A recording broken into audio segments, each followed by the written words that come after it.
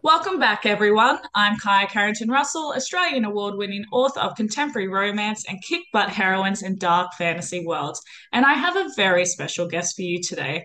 We are talking to a New York Times, USA Today, Wall Street Journal best-selling author with over 1.5 million copies sold, as well as Passionflix adaptation. Known for books such as Driven and Everyday Hero series, we are talking to the one and only Kay Bromberg. How are you today? Hello. Good. I am good. And you? Oh, I'm fabulous. Better now that you're on.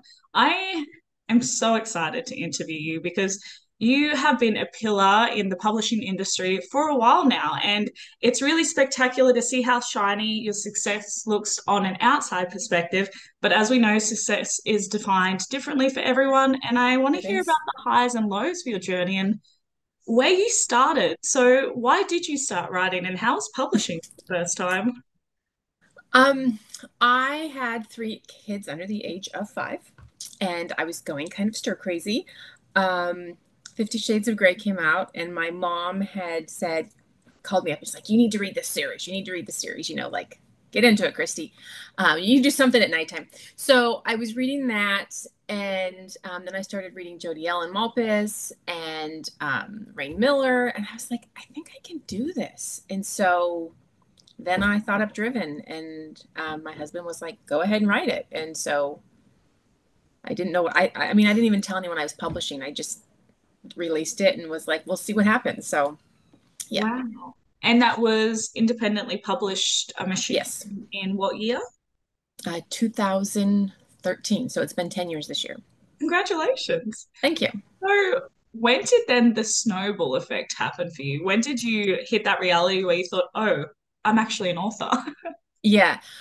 So I released the first one, and being a naive new author, I thought, oh, well, back 10 years ago, this was a fast pace. It releasing every 3 months was a really fast. Now it's like every month. Um, and so I had released in May, and then I said I was going to release in August the second book, and the second book did well, and then the third book kind of went out of control, and then it was like, oh. And then I had some publishers interested in some things. And so then it was like, okay, I think I need to quit my day job because I can't do all of these things at once. So yeah, so it was probably a year into it. And I was like, okay, I think I can do this. That's incredible. And how did you go jumping into, obviously having offers from publishers? It can be quite intimidating for a lot of us because we don't necessarily have the skill set initially to deal with that. So, did you make mistakes? Did Oh, you? I make huge mistakes. Well, I mean, for instance, with Fueled, my second book, I didn't know I had to register my ISBN numbers. So I never registered them. So I would have hit New York Times with that book. Um, and to this day, that's the one book that's never hit any list, which is kind of funny to me. But I remember my agent had called because I had an agent by that time, and she called me. She's like, "Your numbers, like you are going to hit high, like we're waiting for the list." And the list came out, and then it was like crickets. And she's like, "Can you go into your ISBN dashboard?" And I'm like, "Yeah." She goes, "Is the dot red or is it green?" And I'm like, "Oh crap, it's red." But at that point, I had never even considered that an option. Like, I was just writing to write. So that was like my first, like, okay, you really screwed up there. And then I made sure for the third one that I had it set. Um, but I, it was an interesting journey for me because at that time, everyone had trilogies back then. And I had several friends, like people I had mentioned before, who had sold their trilogies. And they'd sold the first two books, and then the publisher published the third book. And at that point, we had talked about selling it. And at one point, my agent came back to me, my agent at that time, and she was like, I don't think we should sell it. I think we should keep it. And then maybe sell like spin-offs for it. Um, to this day, I still question like would I have hit number one if I had sold, because I hit number two with the third book on New York Times. I question if I would have sold it, if I would have hit number one. But 10 years later, I mean, all that income is still mine. So for me, I think it was the right decision. And I still have ownership over it, which I think is pretty cool. And because most people from that time frame don't have ownership over their original series. But yeah, I made a lot of mistakes. I had some really good deal offers, and I ended up taking the smallest deal that was offered because I was terrified I wasn't going to earn out and I was going to like look bad. So I sold three spinoffs to Penguin Books from that series, and I was like, let's take the smallest deal of the ones that are offered because, like I said, I was new. I didn't want to, overpromise and underdeliver. And what if this was a fluke? And you know, you question everything, and you're your own worst critic. So, I mean, looking back at it, did I make the right decision? I have no idea. I mean, I'm still here, so we'll say yes. But yeah, it was it was very hard, confusing, overwhelming time. And would you say now that because, a lot of authors suffer from imposter syndrome or lack in Always. confidence, and do you still have that happen to you even Oh yeah, today, years later? everyone does. Yeah. I mean, I we were at Book Bonanza, a couple months ago, and it's interesting to me. Like, I had several people walk up to me that were like, "I started writing because of you, and you were, And to me, it wasn't that got me. It was the you were so nice to me when I asked questions, because there were several authors that I reached out to that are now my friends. But at the time, I reached out to them and I asked questions, and they were like, yeah, good luck, and just kind of like blew me off. So I made it a point to never be that way because it's very confusing, and there's so much information being thrown at you, and there's so much outside noise that you don't know, and there's seven different avenues you can take. So you don't know what you're doing is right or wrong, and you're always questioning and you're doubting yourself. Um, and so for me, that was the coolest thing, was having these people come up to me and were like, thank you so much. And then now I look at them and I'm like, oh, I'm jealous of you. You're doing better than you. Like it's so you always have imposter syndrome, and you're always questioning, am I doing enough? Am I doing too little? And I mean, once you figure it out, the next week the whole industry changes. So I mean, it's a constant learning cycle. You never stop learning. And I imagine you probably had a lot of full circle moments as well, as you were just explaining then, you were the one once asking for help. And probably to this day, you still probably ask friends for help because, as you said, it's constantly changing and adapting. So I'm curious then, in the last decade that you have been writing and publishing, what do you think the thing that you weren't expecting from the industry the most that really caught you off guard? It's a bunch of women, Yeah. so it's a lot of cattiness. I mean, but I guess that should be something that's expected. Um, I think the people that were my friends when I first started, before things got really big, those are the people that I still talk to. Um, people, I'm trying to say this politely because I don't want it to come off that I'm being bitter, because I'm not by any means. But people chase the top of the charts. Authors chase other authors that are in the top of the charts because they feel like if they're being seen with them, they'll get more visibility. So there is a lot of shell game going on behind the scenes, and I don't like that. I'm like a straight shooter. I'm not in high school anymore, whatever. I don't know what it's called where you are. Um, but I don't, that's the stuff that I don't like. I just want to write, and I want to be able to talk to readers, and I don't like the other stuff behind the scenes. It's just kind of like, it's the cattiness. I don't like that.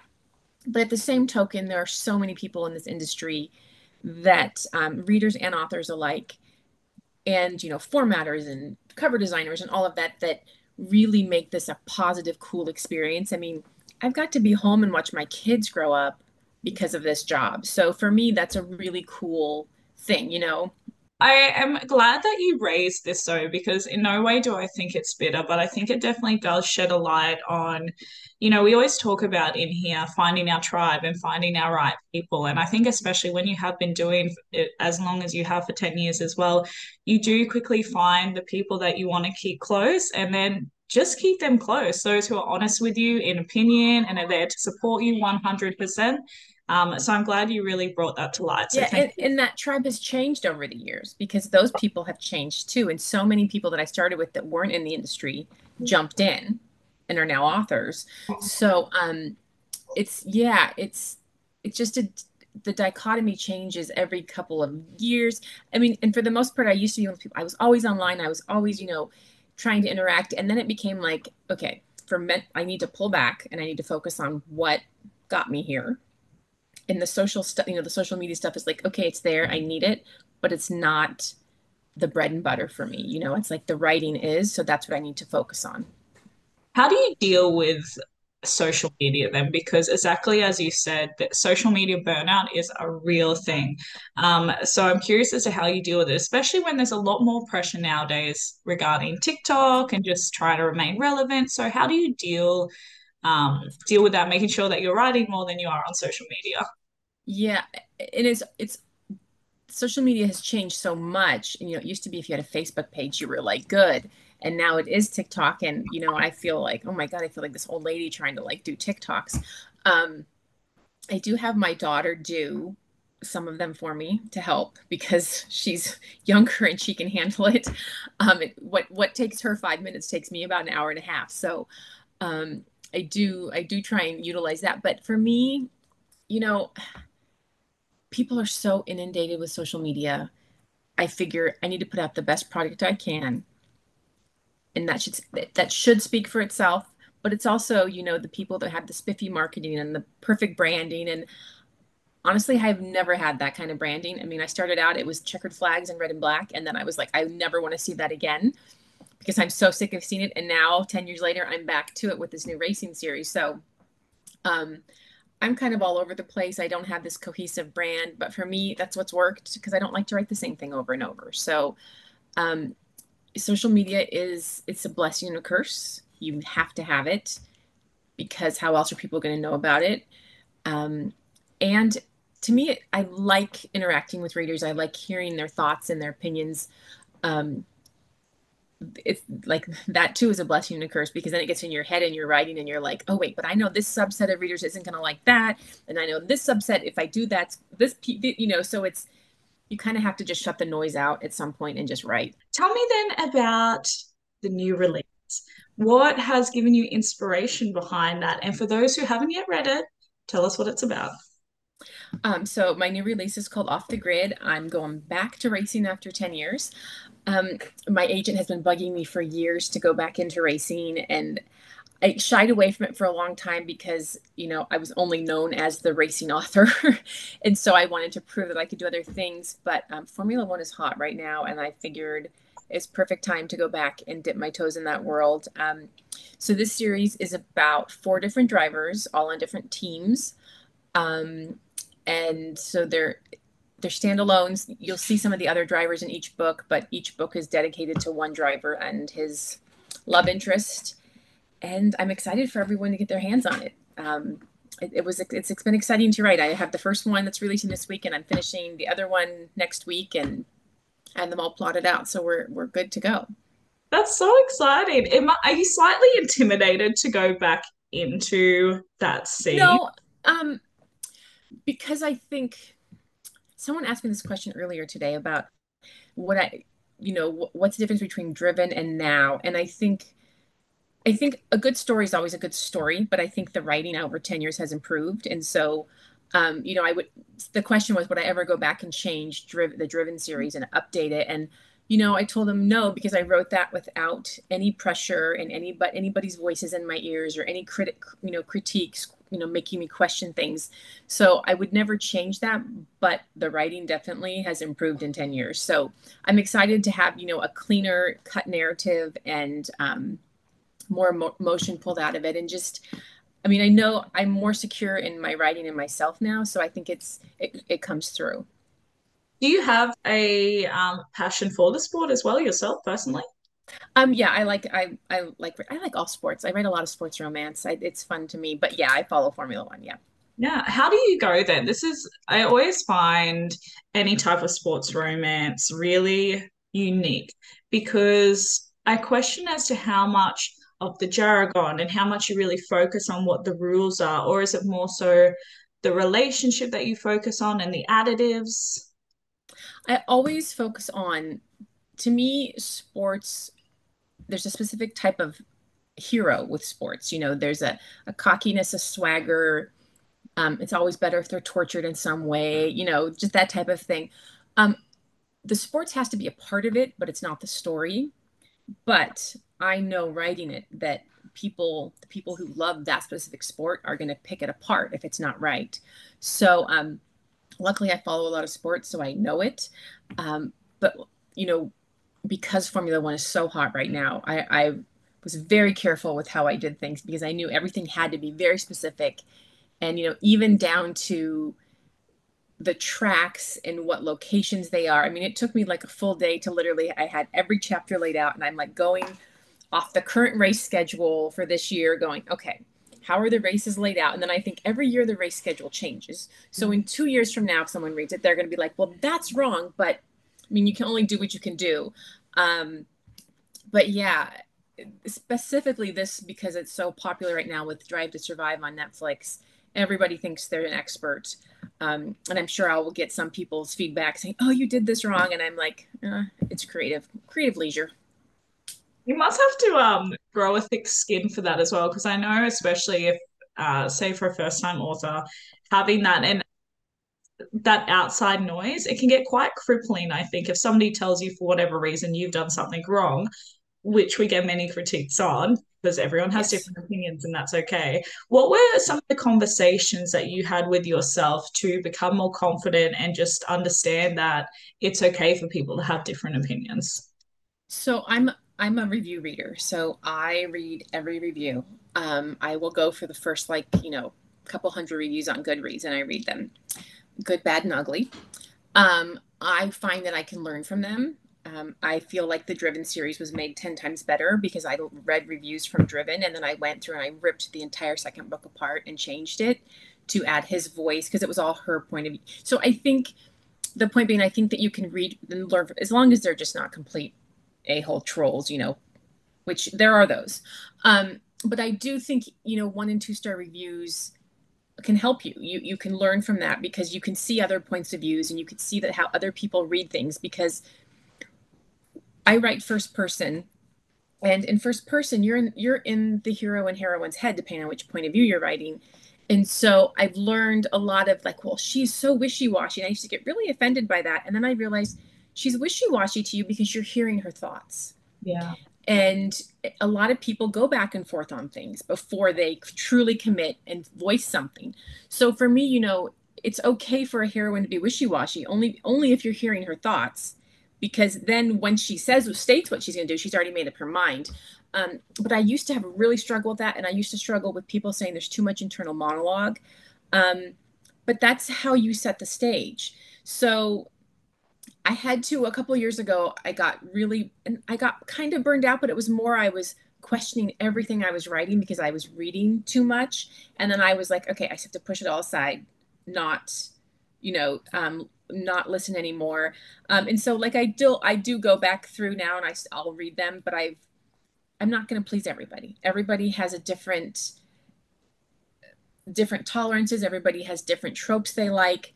Everybody has different triggers that they like. And when I started, there were no trigger warnings, and now there's trigger warnings on freaking everything. I saw a list today for trigger warnings on the book that's releasing, and I was looking at it going, what? Like I never would have saw that. Like I wouldn't think that would be a trigger warning, but I'm not in someone else's shoes.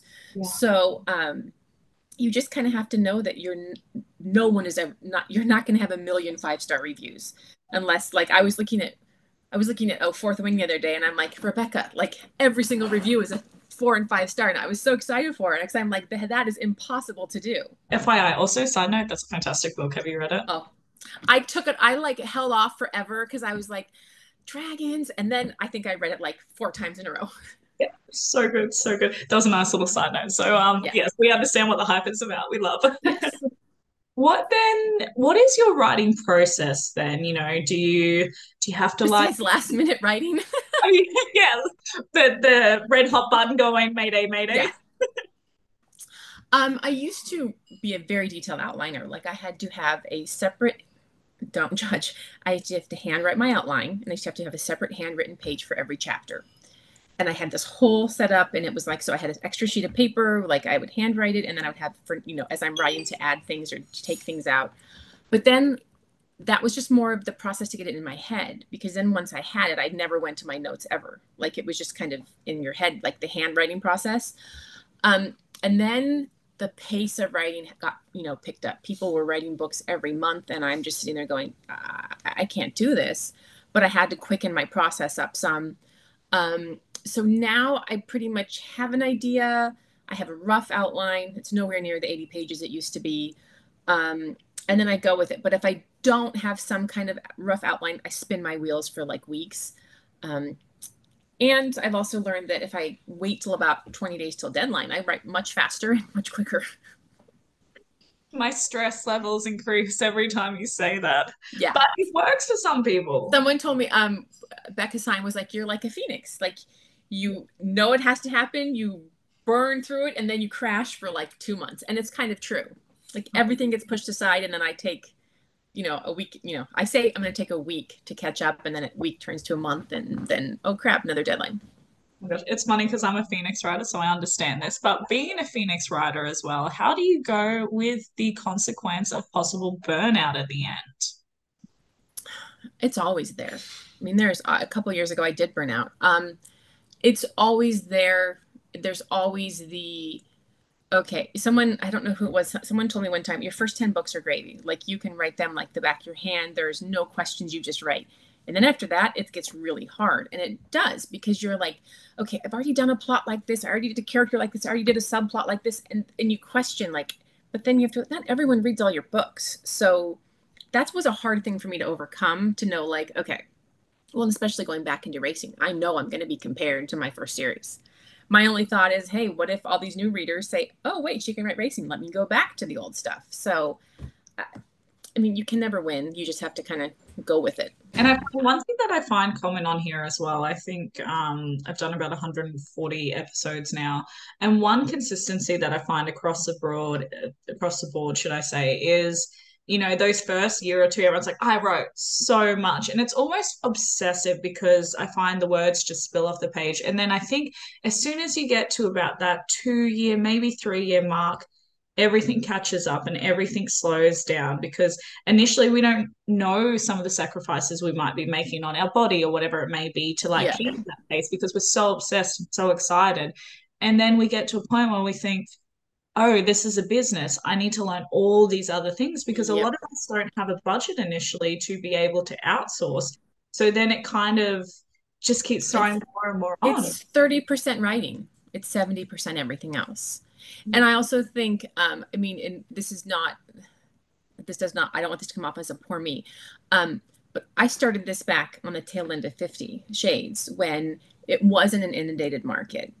And so now those of us who did that, we're working and we're releasing probably 4 times the amount of what we used to make the same income.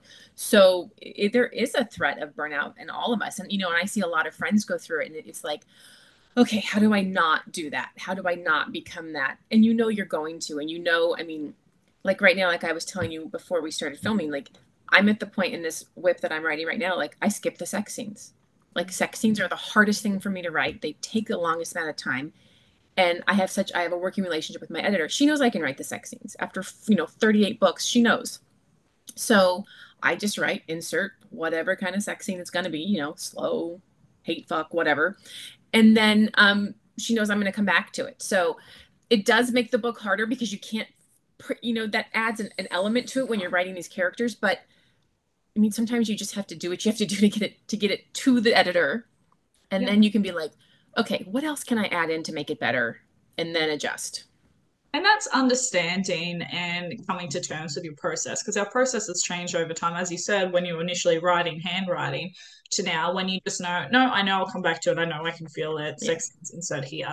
And I think that does take some people a while to have confidence in that process as well. And it's okay if it doesn't look like somebody else's. I'm somewhat curious if you've ever struggled with comparison-itis. With other authors? Yeah. Always. Yeah. Always. I think that's part of the reason I don't read much anymore. I used to read, my friend's stuff, and I'd be like, oh my God, like how, and then the next time you're writing, you start thinking, oh, but that scene was so good. And how do I tweak it? And so I never want to be compared that I'm doing that. Like, for instance, I'm writing Formula One, and everyone has told me I need to read Lauren Asher's Dirty Air series. And I really want to read it, but I knew I was writing this series.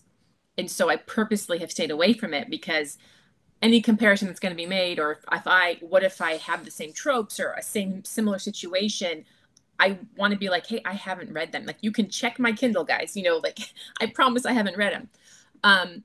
but there's always going to be the same scenes. I mean, there's only so many ways and so many scenes you can write romance.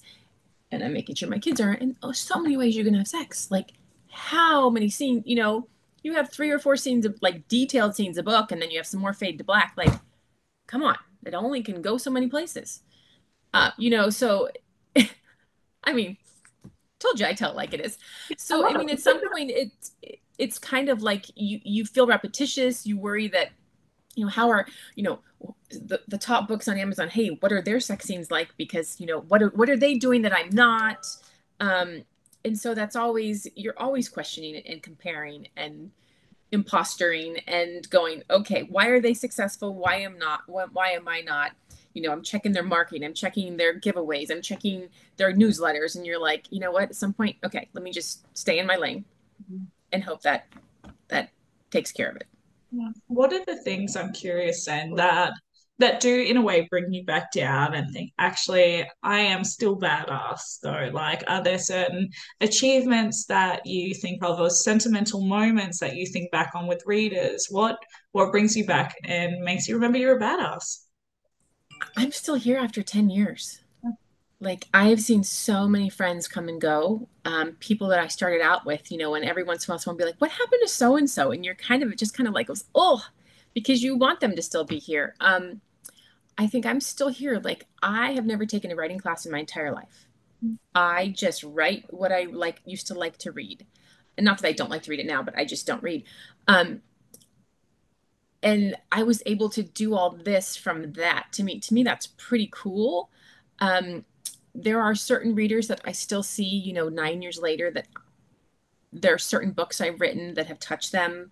The Driven series had some heavy topics in it, about abuse. And I have one reader whose husband she put in jail because she saw, like, she read the book, she started seeing things with her kids, and it was like, oh, so stuff like that is just, you never expect that kind of thing when you write.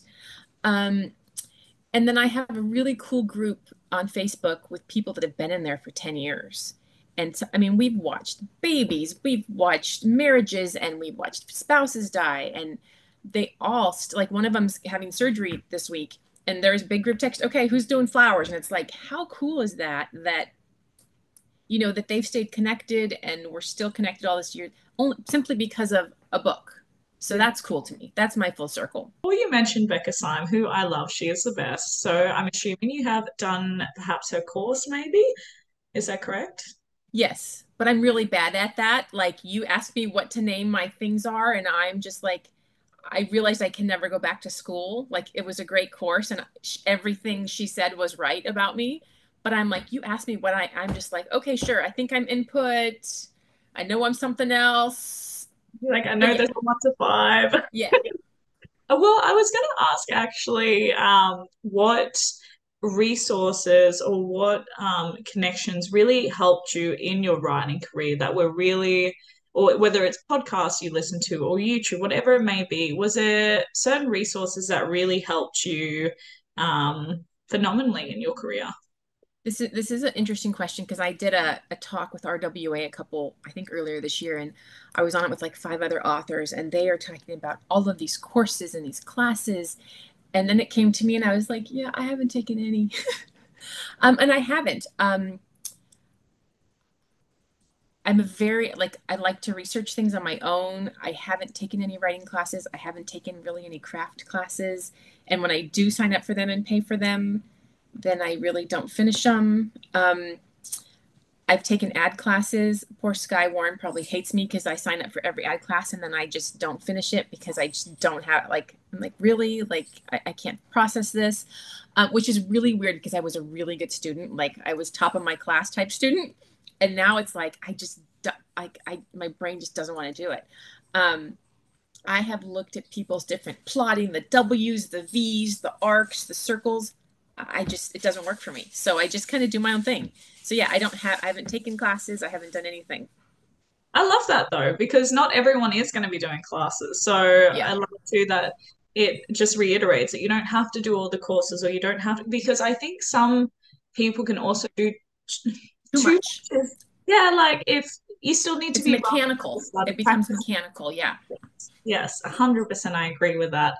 So, what advice would you have when it comes to, say, new authors or even authors who have been in this industry for a couple of years, especially with how it's changed, regarding contracts, publishers, agents? Like, it's a big beast out there. So, what would your first bits of advice be if they are trying to stretch out from the indie publishing world?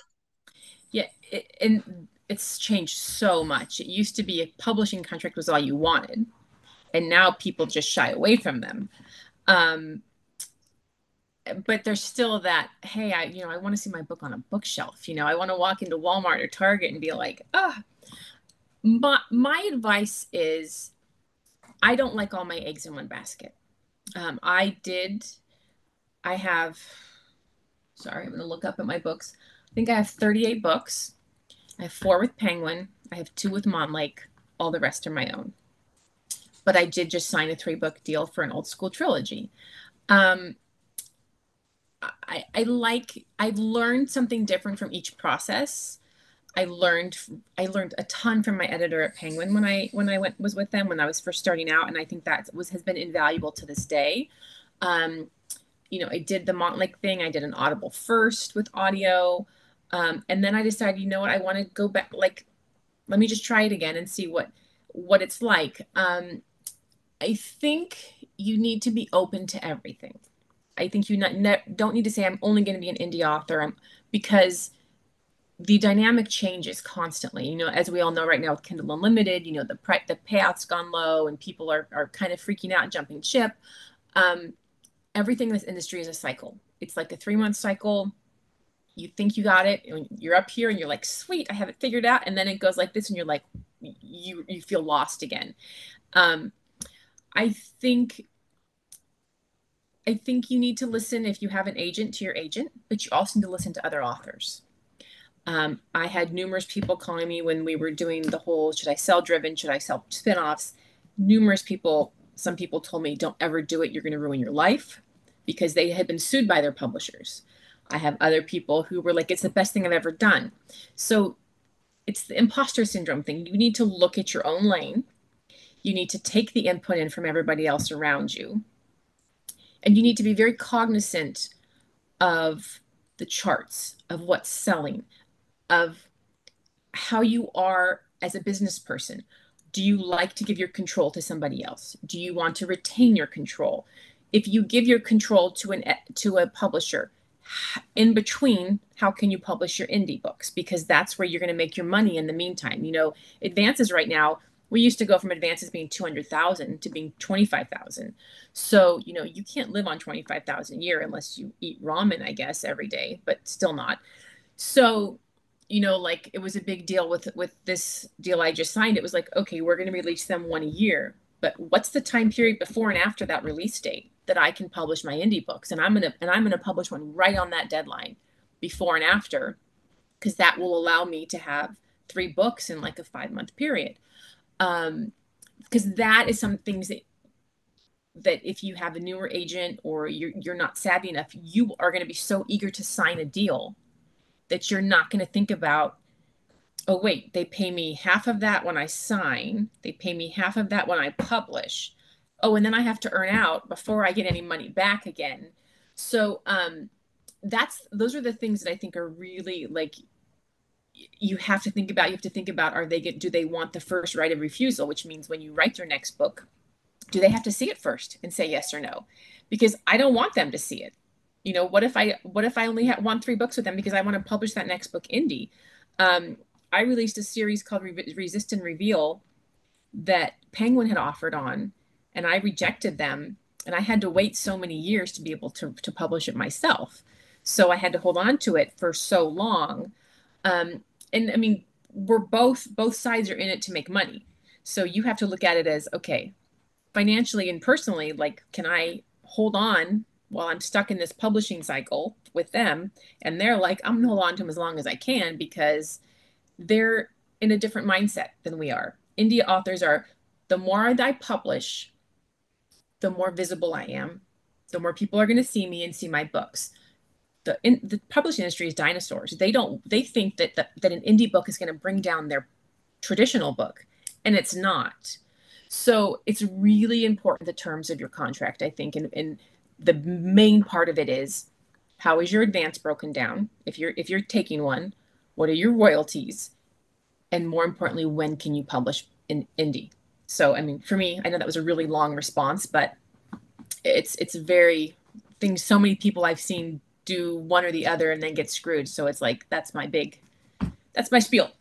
I love it. I love it. I'm very curious then, in your personal opinion, as you said, published in 2013. I published in 2014, so almost 10 years.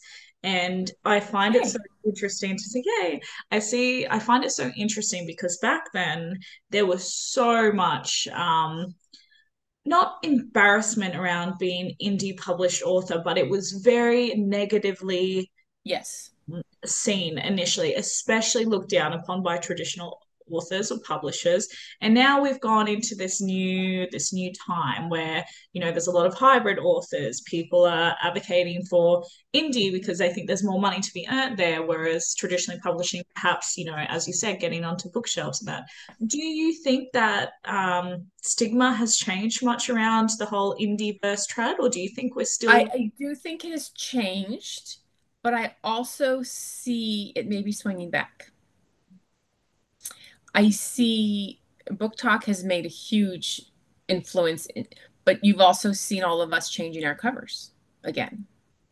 And it's funny, I did like a Q&A in my Facebook group today, and these two questions. One of them was this question about the covers and, why are you guys going back to ab covers or whatever? And I usually do both for my new releases, but a lot of it is because we're trying to appeal to the younger generation, which is kind of weird because I don't want my kid reading what I write, and she's that age. But it's out there. I mean, they're reading it. I've had more people say, I want to read this, but I can't because my mom's going to see the cover. Yeah. And I'm like, ooh, like as a mom, I'm like, ew. But let me change my cover. Like that's Colleen did, wonders for Book Talk. And everybody's chasing that. I mean, she was lightning in a bottle. I mean, it was lightning in a bottle, and no one's going to replicate that. But I still think there are so many authors trying to chase just maybe a tiny fraction of that lightning. So you see everybody trying to adjust and pivot and see, what does Book Talk want this minute, and then what do they want the next minute? It's exhausting. I mean, it really is exhausting. But I do see more negativity now because of it, because of Book Talk. But I also think that's a small subset Yeah. of the people that read us. So I don't know. I do see a lot. Bloom Books has come in and made a lot of changes with taking up books that have already been released as indie and then taking them as their own. And I mean, they're freaking everywhere, and everybody's done really well with them. And then Bramble, which is St. Martin's Press, they just created an imprint called Bramble, which is romance only. That's who I signed my deal with. So everybody's trying to get a cut of the romance market. And I think finally, it used to be said romance pays the bills for the publishing house. They just don't like to say that to anybody. I think now they're saying it to everybody. So it's a good thing. It's just I'm just not sure where the public lies on that, whatever. That's why I have an editor, because I don't know which word to say there. Lies, whatever. It's a hard one. It's hard gauging how it has changed or hasn't changed in some aspects. I love it. I am curious. I want to talk about Passionflix because you had Driven adapted to Passionflix, which is super exciting. So I Yes. would love to know what that experience was for you and any advice you have to prepare somebody, an author's expectation on what to expect in a contract like that. Okay. So here's my take on it. It was cool. I mean, it's surreal. I mean, who doesn't want to see their characters come to life and get to have and the cool thing about Passionflix is you get to have as much or as little input as you want. If you don't want anything to do with it, give it to them and let them take it. If you want something to do with it, you can help rewrite the script. You can be on set. You can, like I was on set for the first one, I think 10 out of 15 days that we filmed. And so, it'd be like cut, and then Tosca would look at me. She's like, "Are we good with that?" And I'd be like, "Yeah," and she'd be like, "Okay, no. What don't you like?" So that's what's cool. And, for me, it was right after the Me Too movement that we made it. So there were a lot of lines that in the book work, on film, not so much.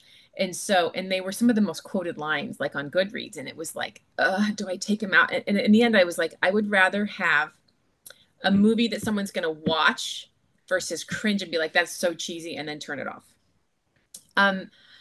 It was a very cool experience. I think that there is definite plus and minuses. To me, I looked at it as, I know it's not, Paramount. I know it's not Metro Gold, all the different studios.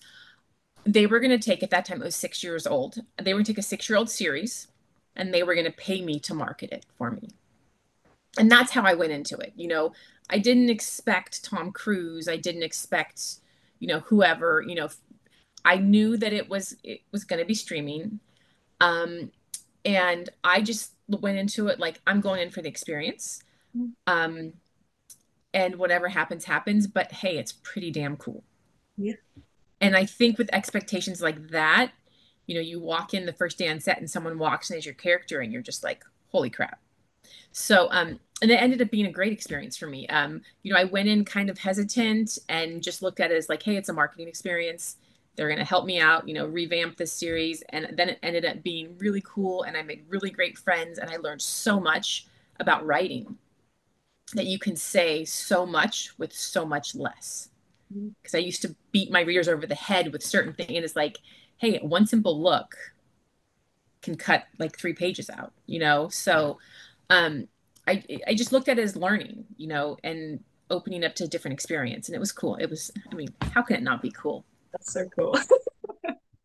I love that you had that experience like that. And again, that must be another full circle moment thinking, yeah, totally ever not expected, would have never in a million years.